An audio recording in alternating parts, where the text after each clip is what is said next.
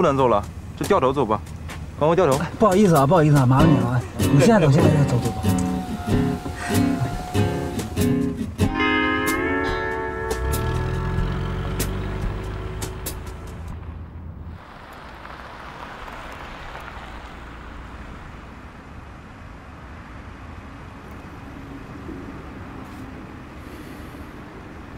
到了，你上去吧。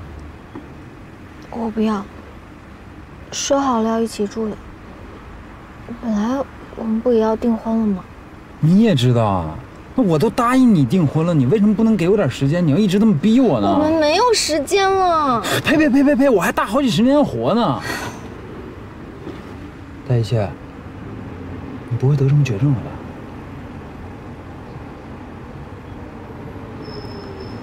嗯，医生说……哎，得了吧，你又不会撒谎，你还是省省吧。我跟你说，你这个人啊，只在乎自己想要什么。我已经一再向你妥协了，我现在就是需要一点时间，说服我自己可以结婚。你为什么就不给我这个过程呢？我觉得咱俩还是冷静冷静吧。你这种相处方式，我有点接受不了。您上吧。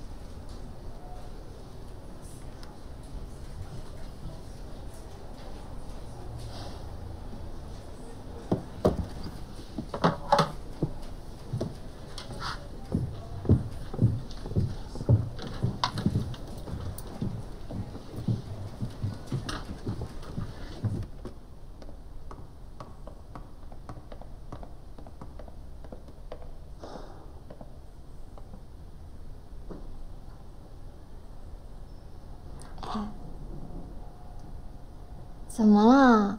不高兴啊？之前不是一直想买吗？我要是喜欢，我自己不会买吗？谁买的重要吗？你高兴不就好了？你一个女孩，总是送人礼物，这像话吗？那我不是知道自己做的不对吗？我想哄你高兴，你看不出来啊？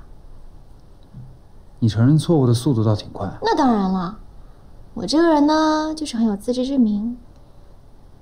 你放心了，我以后不会瞎折腾了。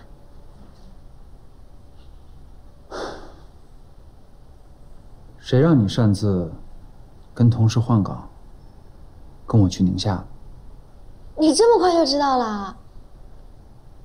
我不是想着那儿山高皇帝远的。 我们俩可以不被人打扰，好好谈恋爱嘛？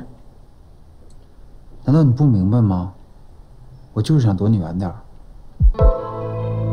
我跟你直说了吧，你要是去，我就不去了。我就是不想跟你待在一块儿。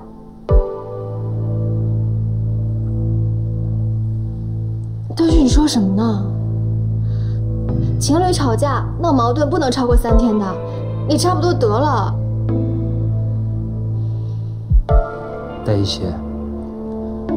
如果天真和单纯这种词儿，随着年龄的增长，一直在你身上，这不是一件令人骄傲的事。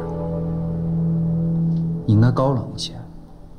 那些对你不好的人，你不要企图去感化他或者争取他，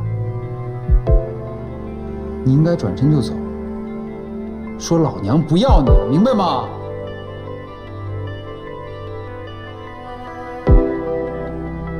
你知不知道？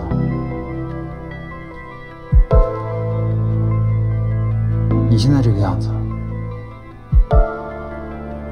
就是我最讨厌的样子。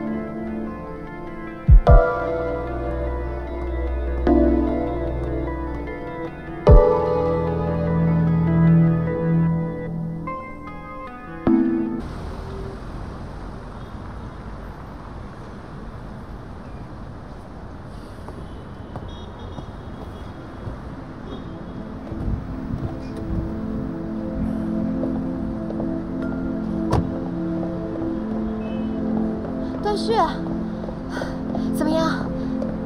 还好吗？没喝多吧？你怎么来了？怕你喝多了，我来接你。走吧。啊？黛西，我们分手吧。喝多了不要乱说话，走回家。我没乱说话，你知道我说的是真的。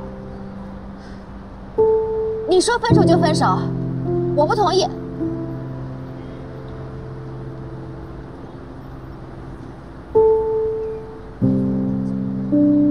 我爸妈跟你们家借钱这事儿，你是不是早就知道？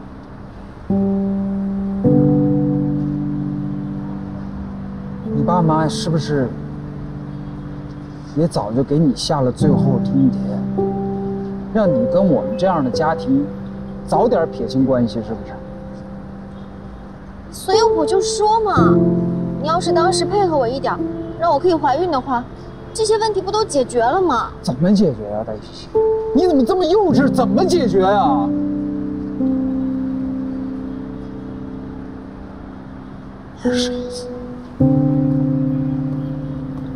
是，我就是幼稚，我就是个二傻子。但是我喜欢你，我喜欢你，我想嫁给你，我想嫁给你，不顾一切的嫁给你。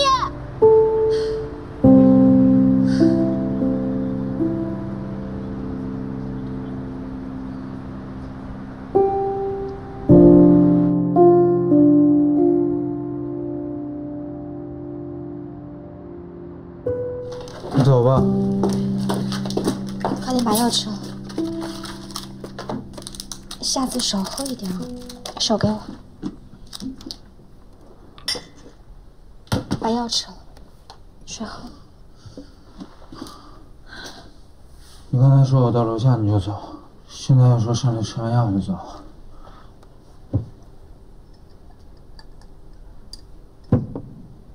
药吃完了，你现在赶紧走吧。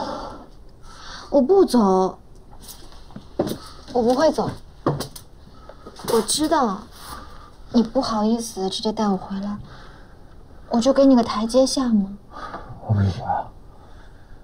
我说要跟你分手，是真的要跟你分手。你别闹！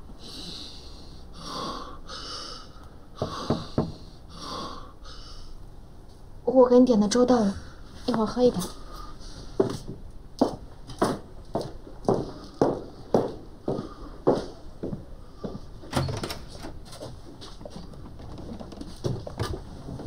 你们是？